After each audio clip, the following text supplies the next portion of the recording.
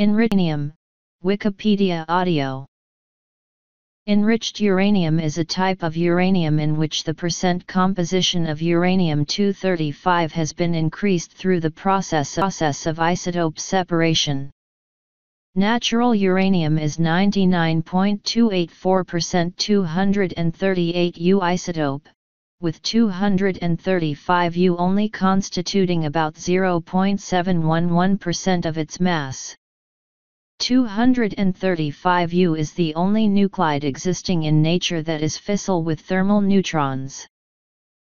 Enriched uranium is a critical component for both civil nuclear power generation and military nuclear weapons. The International Atomic Energy Agency attempts to monitor and control enriched uranium supplies and processes in its efforts to ensure nuclear power generation safety and curb nuclear weapons proliferation.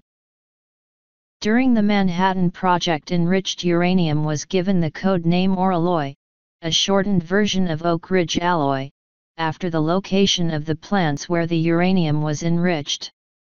The term oralloy is still occasionally used to refer to enriched uranium. There are about 2,000 tons of highly enriched uranium in the world, produced mostly for nuclear power, nuclear weapons, naval propulsion, and smaller quantities for research reactors. Grades. The 238U remaining after enrichment is known as depleted uranium, and is considerably less radioactive than even natural uranium, though still very dense and extremely hazardous in granulated form. Such granules are a natural byproduct of the shearing action that makes it useful for armor, penetrating weapons and radiation shielding. At present, 95% of the world's stocks of depleted uranium remain in secure storage.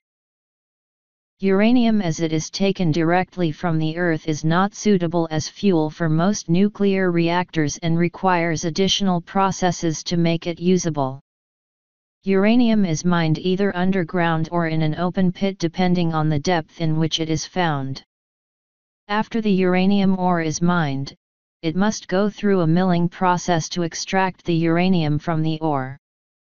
This is accomplished by a combination of chemical processes with the end product being concentrated uranium oxide, which is known as yellowcake, contains roughly 60% uranium, whereas the ore typically contains less than 1% uranium and as little as 0.1% uranium.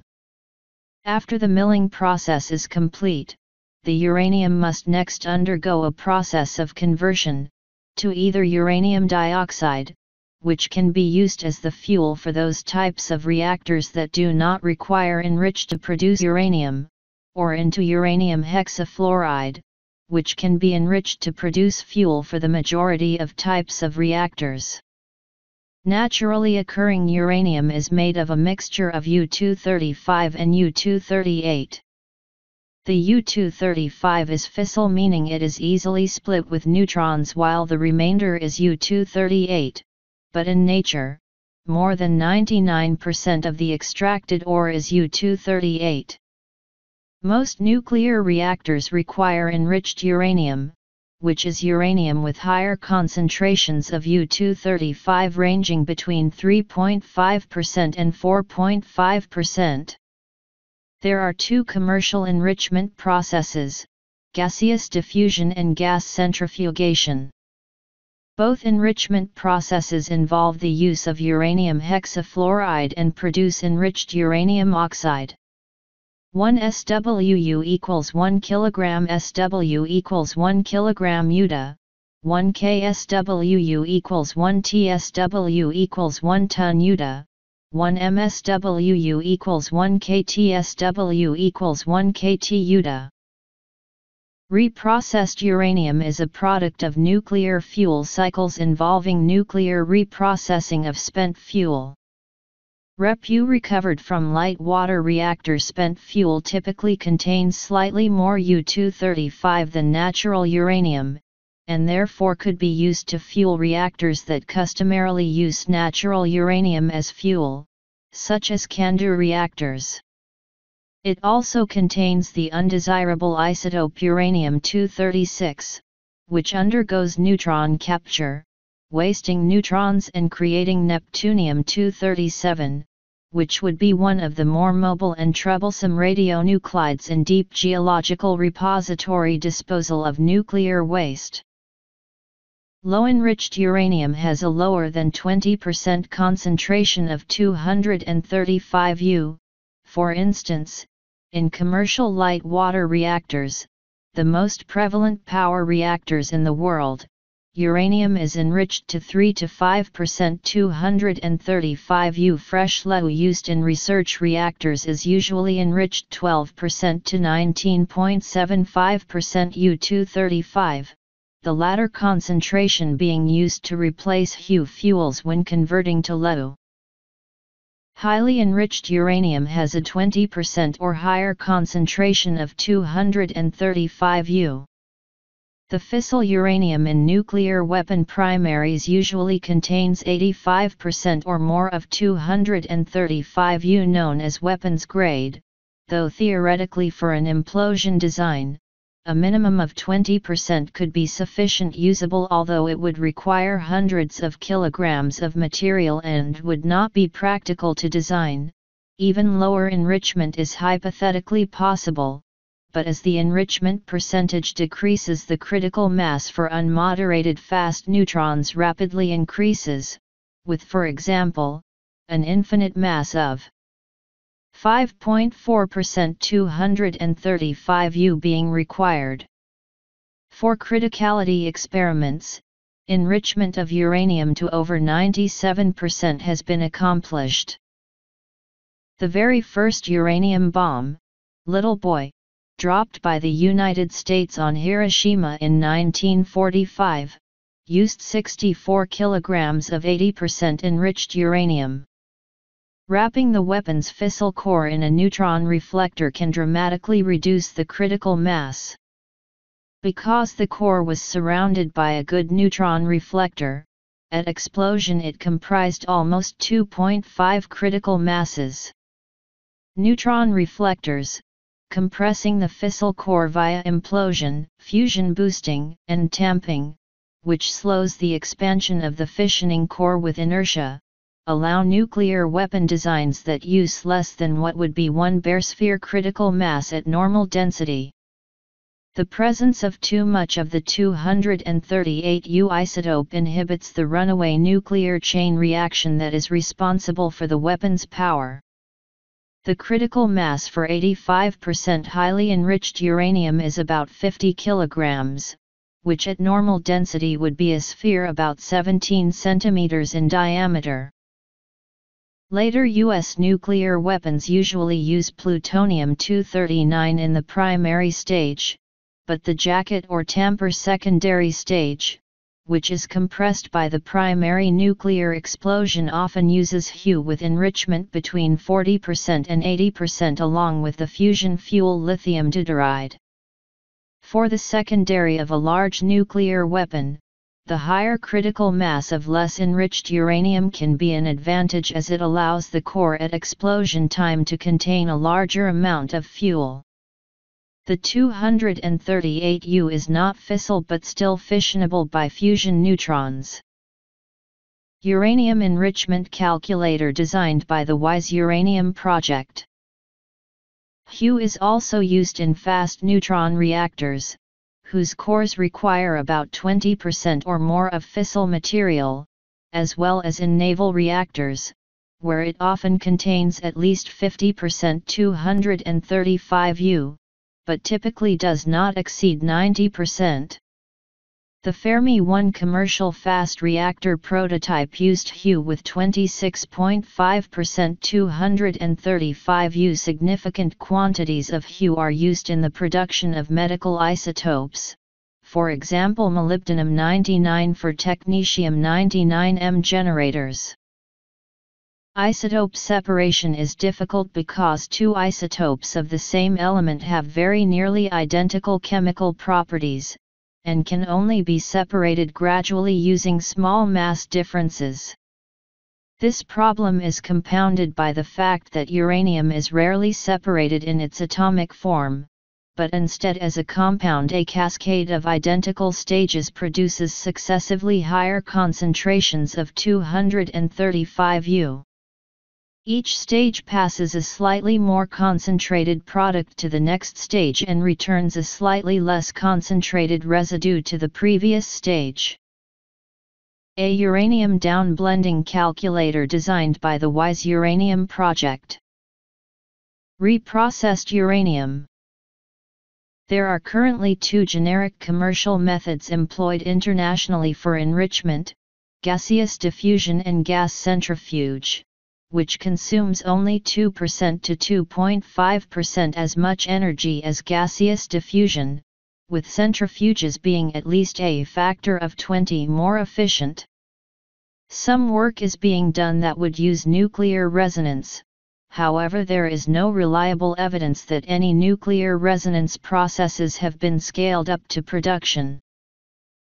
Gaseous diffusion is a technology used to produce enriched uranium by forcing gaseous uranium hexafluoride through semi-permeable membranes.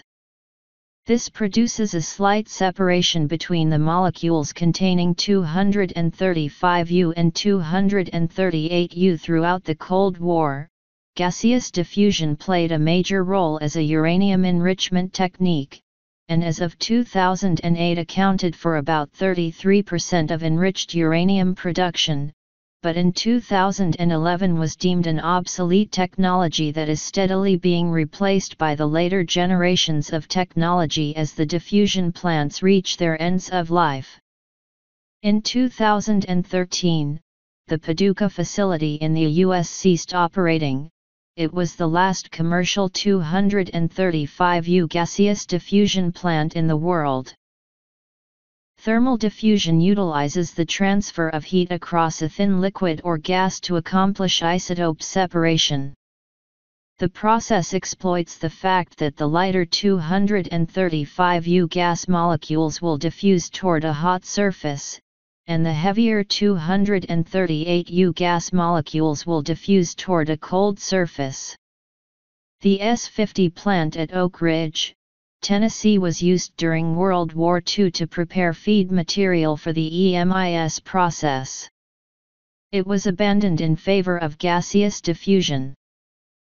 The gas centrifuge process uses a large number of rotating cylinders in series and parallel formations. Each cylinder's rotation creates a strong centripetal force so that the heavier gas molecules containing 238 U move tangentially toward the outside of the cylinder, and the lighter gas molecules rich in 235 U collect closer to the center. It requires much less energy to achieve the same separation than the older gaseous diffusion process, which it has largely replaced, and so is the current method of choice and is termed second generation. It has a separation factor per stage of 1.3 relative to gaseous diffusion of 1.005, which translates to about 1/50 of the energy requirements.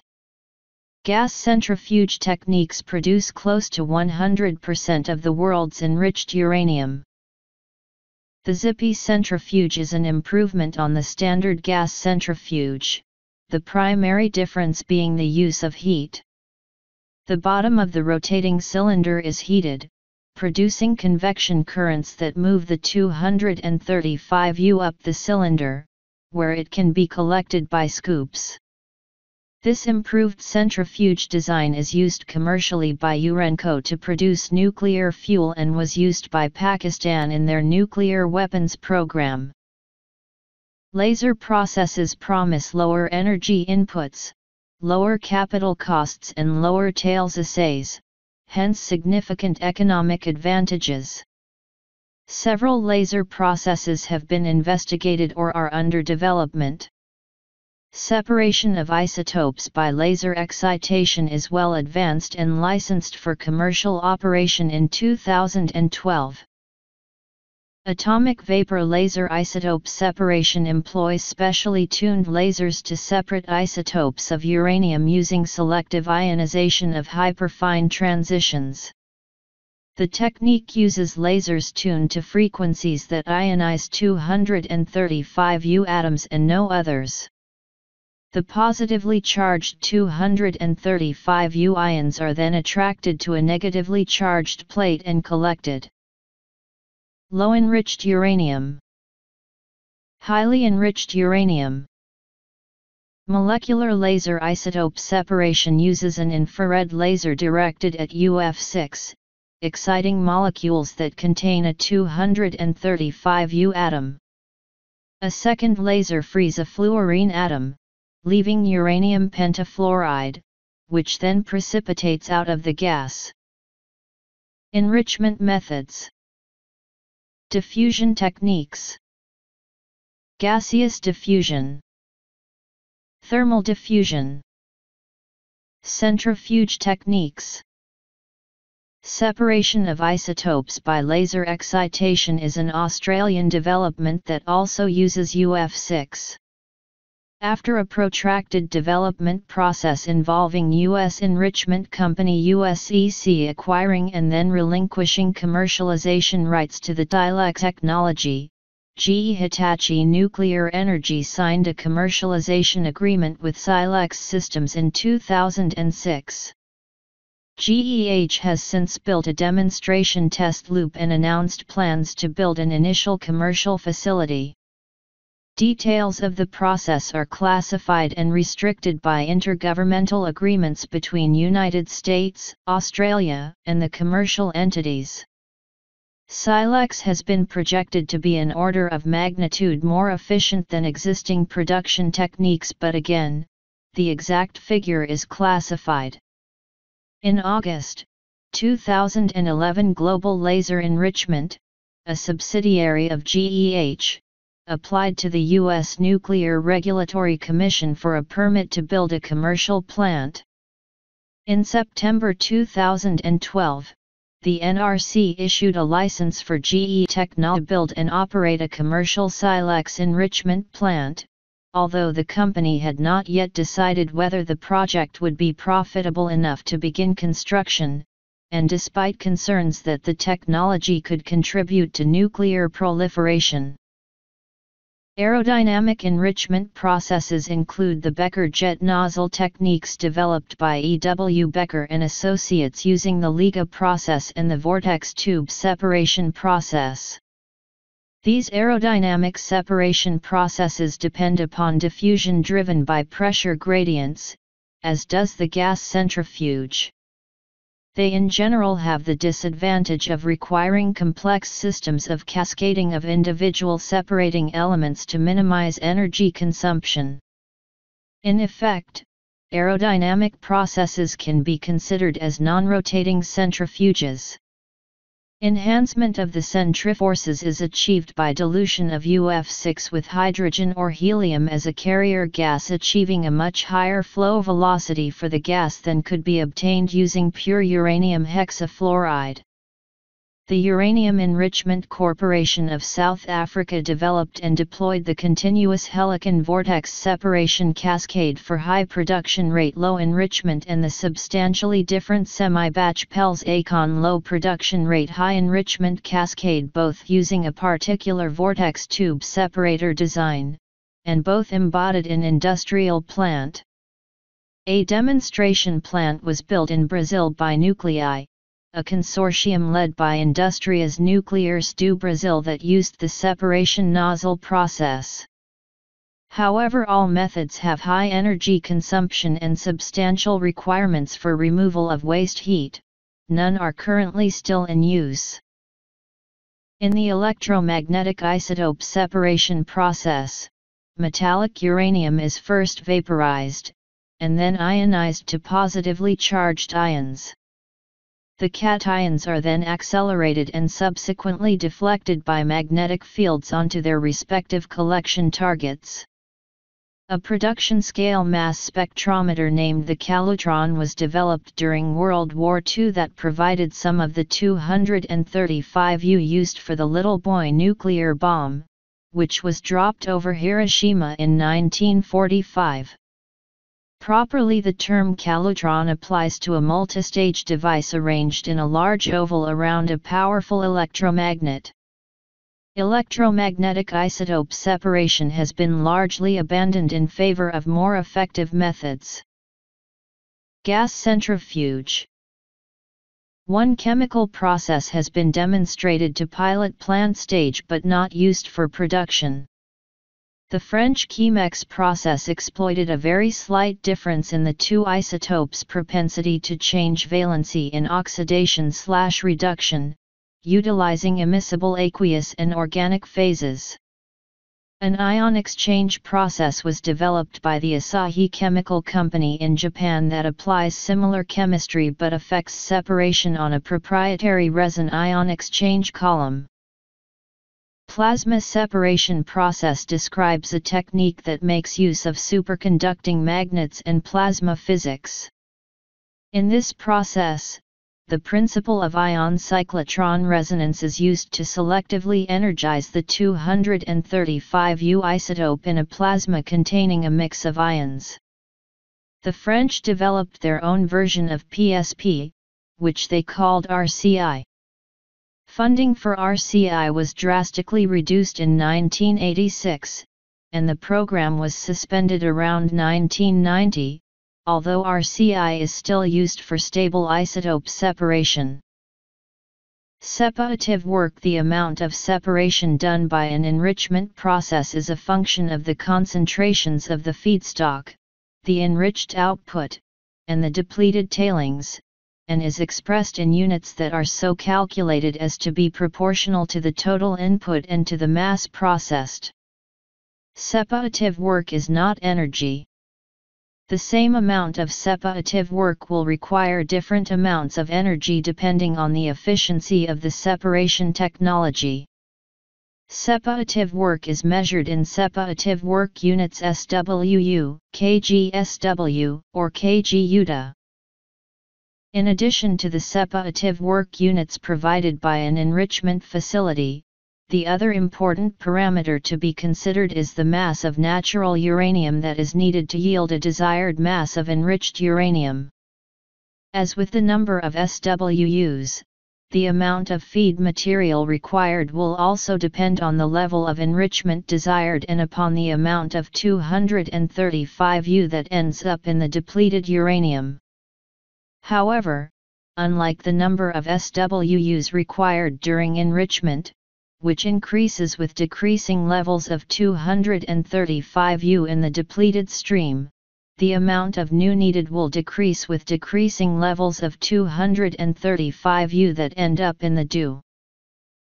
For example, in the enrichment of LEU for use in a light water reactor, it is typical for the enriched stream to contain 3.6% 235U while the depleted stream contains 0.2% to 0.3% 235U.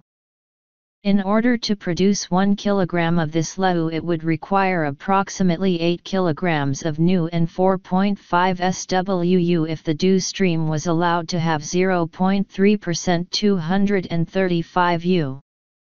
On the other hand, if the depleted stream had only 0.2% 235U, then it would require just 6.7 kg of NU, but nearly 5.7 SWU of enrichment.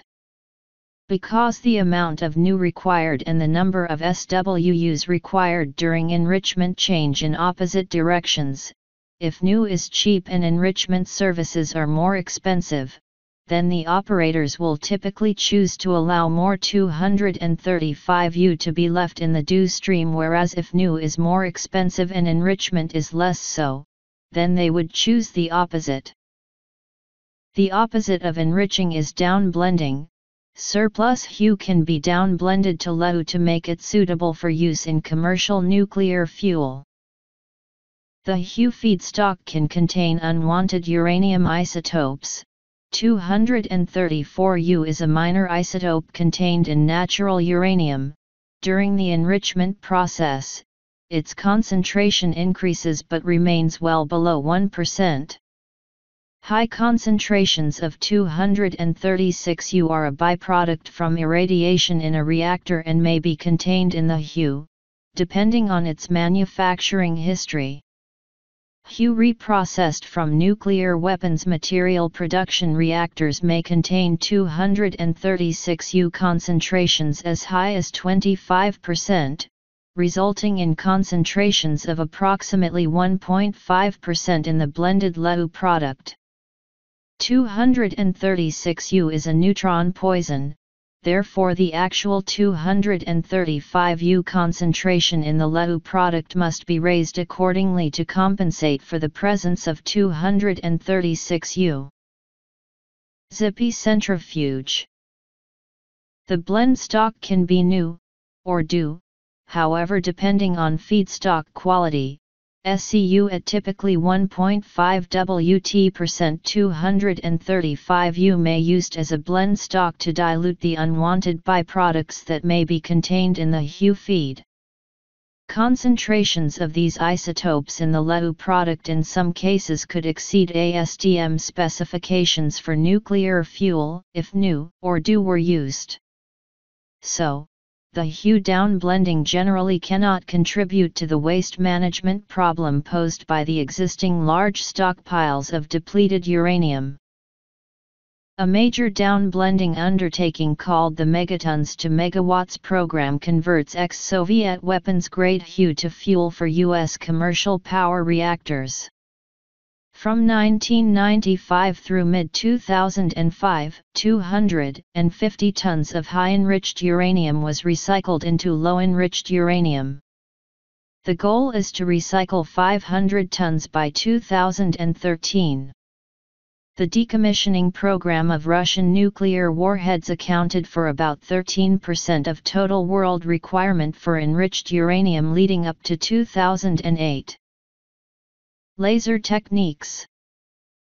The United States Enrichment Corporation has been involved in the disposition of a portion of the 174.3 tons of highly enriched uranium that the U.S. government declared as surplus military material in 1996. Through the U.S. HU downblending program, this HU material, taken primarily from dismantled U.S. nuclear warheads, was recycled into low-enriched uranium fuel, used by nuclear power plants to generate electricity. The following countries are known to operate enrichment facilities: Argentina, Brazil, China, France, Germany, India, Iran, Japan, the Netherlands, North Korea, Pakistan, Russia, the United Kingdom, and the United States. Belgium, Iran, Italy, and Spain hold an investment interest in the French Eurodif enrichment plant, with Iran's holding entitling it to 10% of the enriched uranium output. Countries that had enrichment programs in the past include Libya and South Africa, although Libya's facility was never operational. Australia has developed a laser enrichment process known as SILEX, which it intends to pursue through financial investment in a U.S. commercial venture by General Electric. It has also been claimed that Israel has a uranium enrichment program housed at the Negev Nuclear Research Center site near Dimona. Atomic vapor laser isotope separation. Molecular laser isotope separation.